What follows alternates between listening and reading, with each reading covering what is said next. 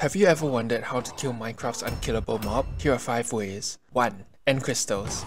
Though this method can destroy multiple wardens at once, just make sure you don't blow yourself up too. Suffocate it. Just drop a stack of gravel on it and wait for it to die. One small issue though, the warden has so much health that literally takes 5 whole minutes to suffocate it. Oh, never mind, it's gone. Anyway. 3. Wolves. Just make a whole army of them, and once you hit the warden, they'll swarm it. This is not animal abuse, I promise.